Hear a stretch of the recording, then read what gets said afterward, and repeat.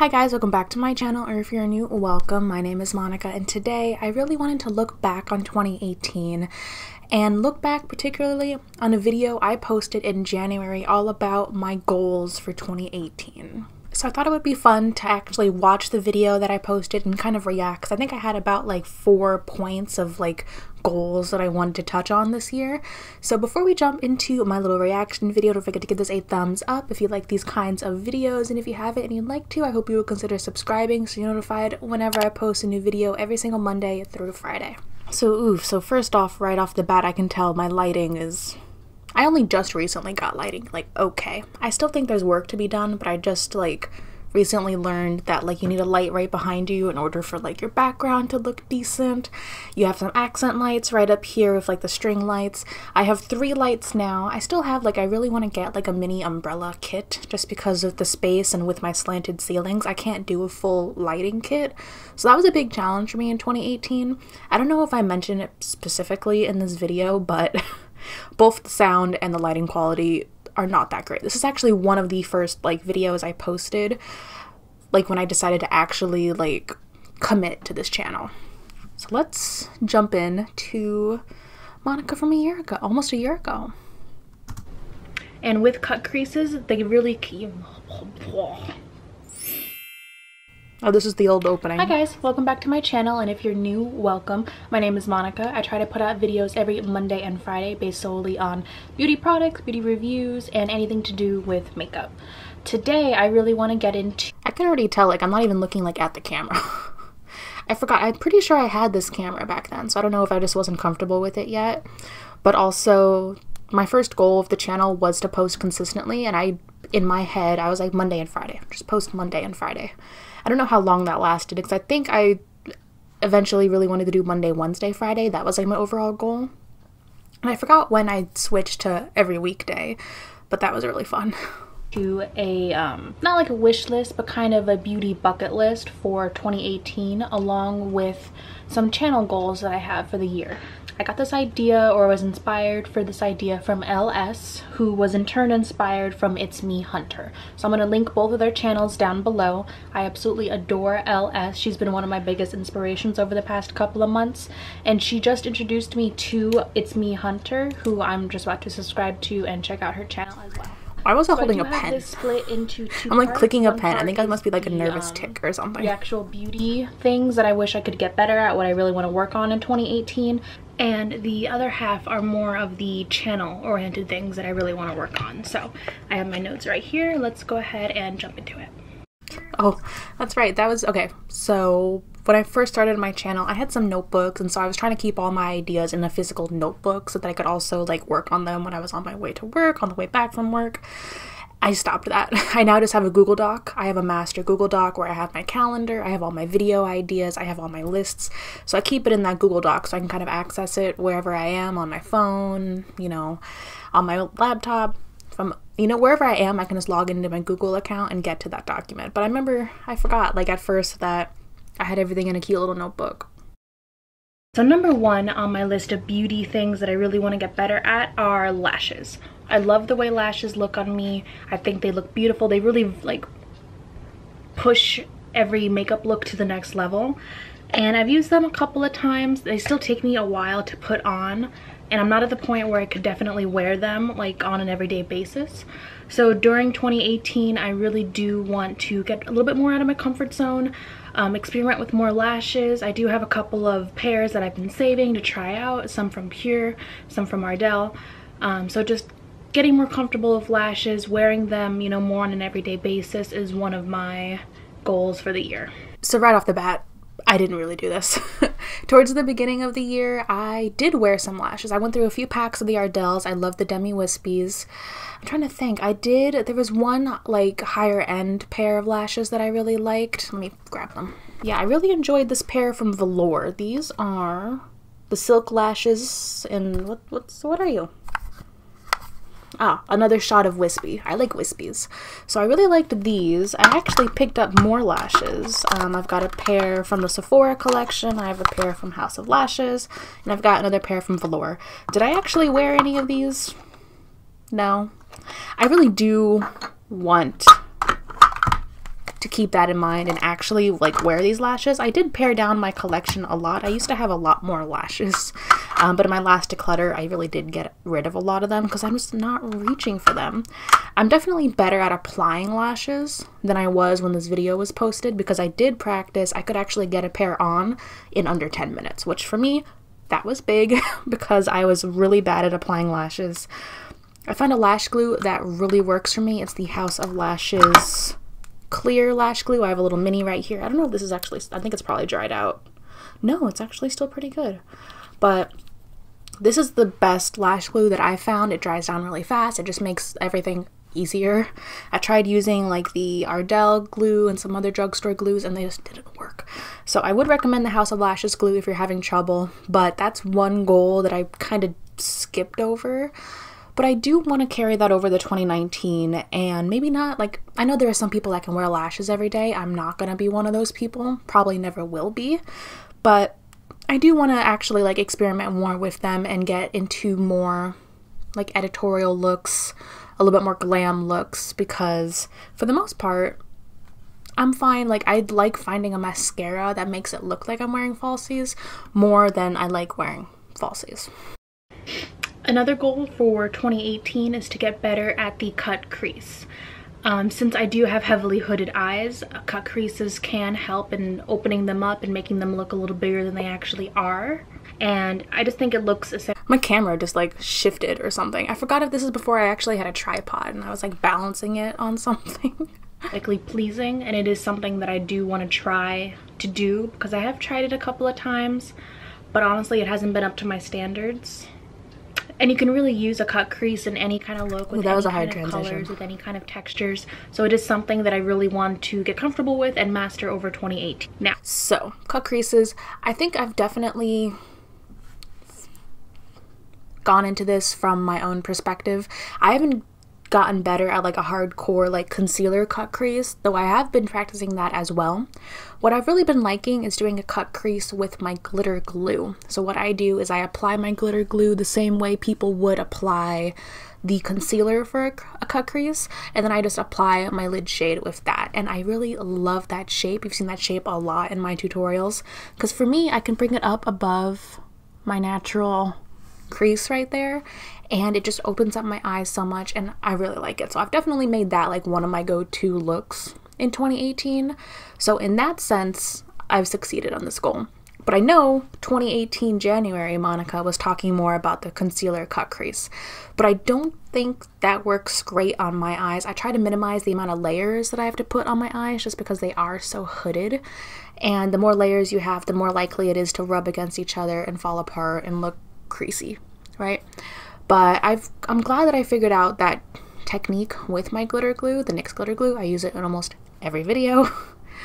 But that is something that I was actually able to work on in 2018, and I'm proud of the way that it's come out. Also, something I've done a lot less of is the liner. Like, I used to wear winged liner every day. It didn't matter what. It didn't matter where I was going. It didn't matter who I was seeing. It didn't matter what. I wore winged liner every day. And now, more often than not, I'm either just doing a liner on my lash line or I'm not wearing any. Now, the last beauty-related thing that I have on my beauty bucket list for this year is to stop being afraid of lip products.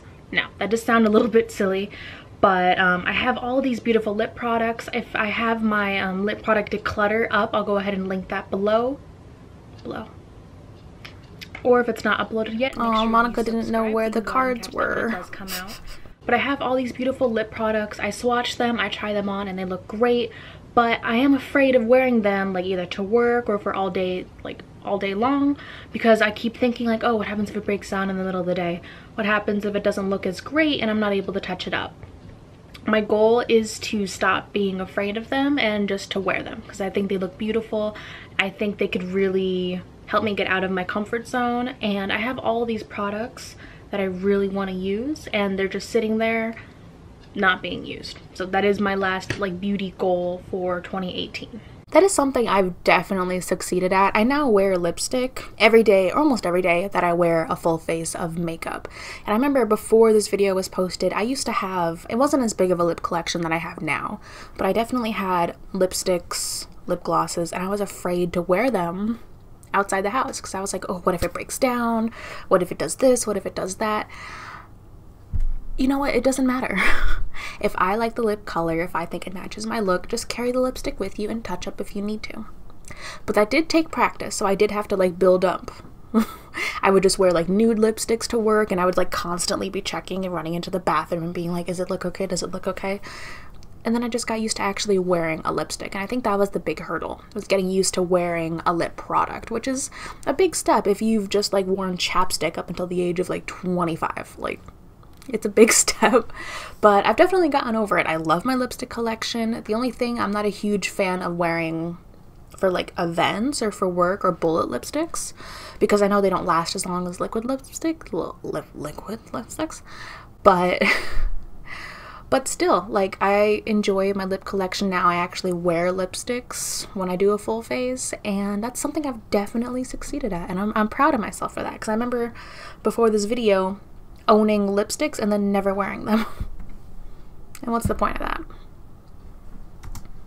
The rest of these goals are more channel oriented. I did attempt to start this channel back last summer when work was a little less crazy, but in September when work got, I was working like 20 hours of overtime a week, this kind of fell to the wayside. Now this is something that I'm really passionate about, something I really want to commit to, so I am committing to videos every Monday and Friday. The goal would be Monday, Wednesday, Friday, but I am trying to keep this more realistic, something that I could really see myself sticking to more. So I am sticking to Monday and Friday at the moment. Yeah. So when I filmed this, I was still at my last job. My last job was hourly. I was a bookstore manager, so it was a university bookstore, so you know, in the beginning of each semester it's gonna be nuts. I was doing a lot of overtime. Even during like the rest of the year I was working a lot, and I'm definitely grateful for the job that I have now, and this is a position that I actually got in May. So my first day at this new job was May 31st. And this job, it's definitely like it's more challenging in other ways, but not as physically or mentally draining as working in retail. Because if you've worked retail, you know that's a whole different kind of exhaustion from getting to sit like in my own cubicle at my desk and kind of work. So I'm still facing challenges, and I'm still doing things at my job right now, but it's a whole different playing field from my last job, and it's eons better, and I'm so grateful. That was one of the best changes I could have ever hoped for in 2018. But that being said, with that kind of schedule, I know that I wasn't able to do the amount of videos that I can now do with my current position, with a set schedule, because the job that I had before, my schedule changed week to week. I could work an opening shift, which was like 7 a.m. to 4 p.m, or I could work a closing shift, which could go as late as 8:30 or 9 p.m. It wasn't stable, and the hours were long. So with my fixed like 8 to 5 or 8 to 4, 9 to 5 that I have right now, I can work around the schedule and actually get more consistent videos up. So I'm pretty sure it was after I got this new position and figured out my schedule that I was able to stick to 5 videos a week. So that's another goal that I knocked out of the park, because I remember thinking like, I really want to do this YouTube thing. I am so passionate and I want this channel to work. So I was committing to 2 videos a week back when my job was draining as all hell. So I think, you know, January Monica would have been so proud of where, you know, December 2018 Monica is. The second channel goal that I really want to stick to is interacting more. Another thing that I've been not afraid of, but something I've been shying away from, is commenting on other people's videos and just really interacting with other people on YouTube. Which, thinking about it, it's really stupid considering the fact that YouTube is the platform where anyone can come on, create their own content, and really interact with anyone else on the internet. I always find myself like watching these videos, watching these people that I admire, and like finding things that I want to say, or things that I'm like, oh, I also got that same product, or oh, I also really thought the same thing about this. And I find myself holding back from actually commenting or interacting with people, and I need to get past that, because like this is what I'm really into, and there's like 1 or 2 people in my real life that I can actually talk to makeup about, and even then it's like in passing. Talk to makeup about. I really want to get to a point where I can talk to other people that are as passionate about makeup and about this as I am. So I feel like YouTube is the one place that I can do that. So I need to stop holding myself back from, you know, commenting and interacting and, you know, finding a community where I could actually fit in. Yeah, I was so shy. I mean, I'm still shy. I'm definitely more introverted. I'm a bit shy. But even like last year, I wouldn't comment on people's videos. I wouldn't really interact when really all I wanted was to be part of the makeup community. I was so... at that point, I'd been watching videos for years. I was really into it. I'm like, should I do a channel? I really want to, but I'm nervous and all this and that.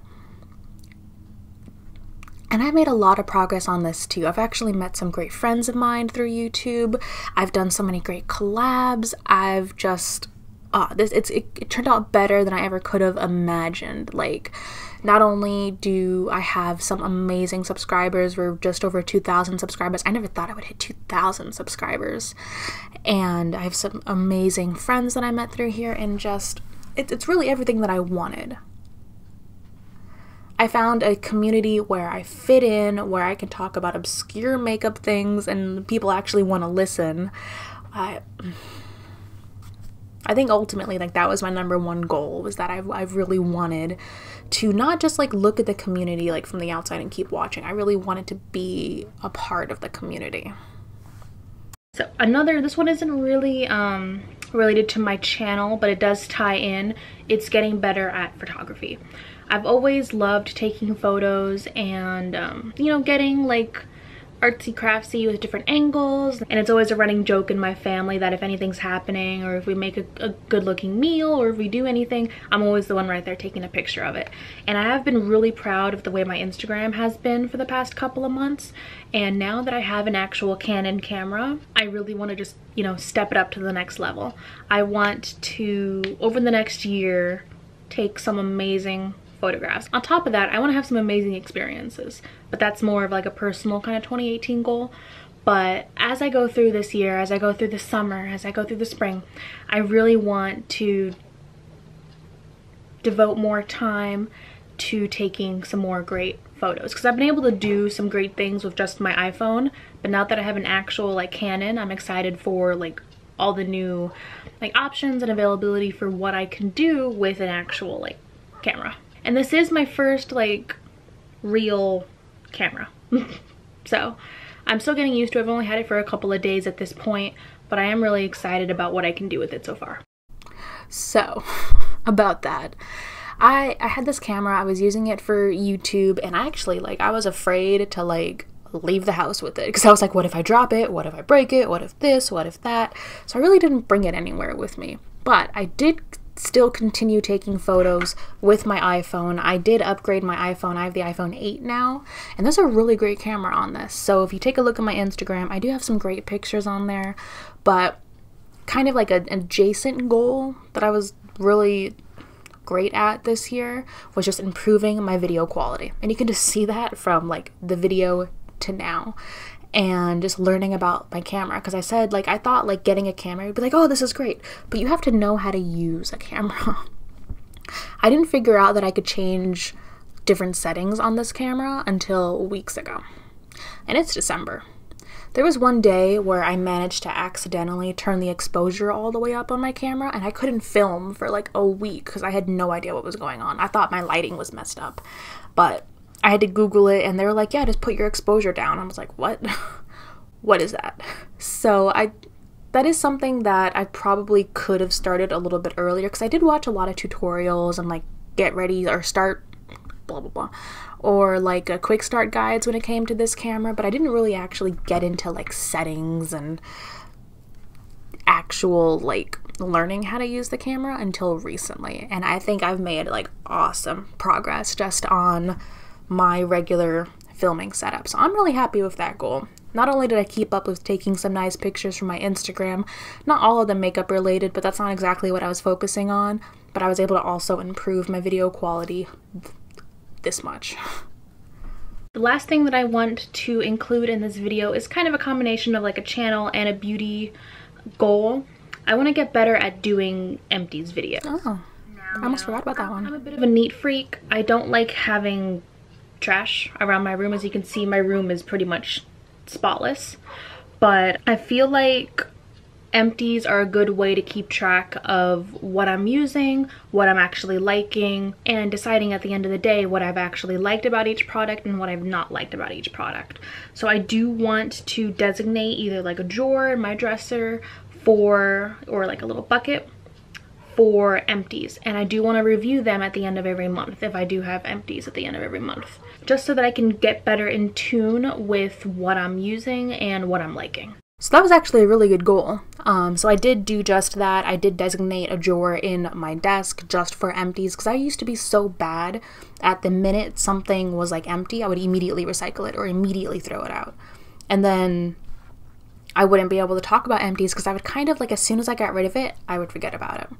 So that was a me thing, and I really wanted to work more on that. So I actually do now have an empties playlist. I'll throw that up in the cards if you do want to check it out.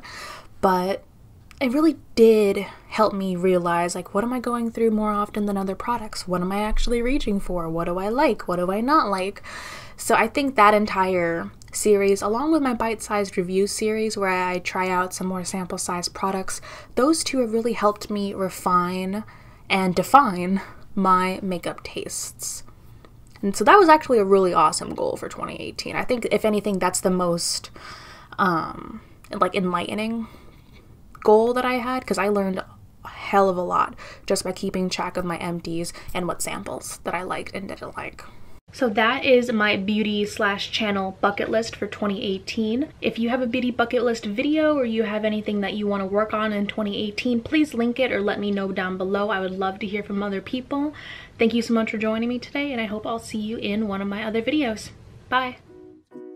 Aw, that's not my right Twitter handle. So those are all of my beauty goals for 2018. That was really fun to look back on, and I think it was really good to set like some kind of long-term goals to kind of structure my year around. So I really want to do this again for 2019. I'll probably have it up sometime in mid-January because I already have videos planned up until like the second week of January. So if you have any goals for 2019, beauty, life, channel related, throw them in the comments. I would love to talk more about some goals and some resolutions that you guys might have. Thank you so much for watching this flashback video with me. I hope you liked it, and if you want me to react some more to like my older videos, let me know too, because this was really enlightening and I had a lot of fun doing it. Thank you again for watching, and I can't wait to see you in my next video. Bye.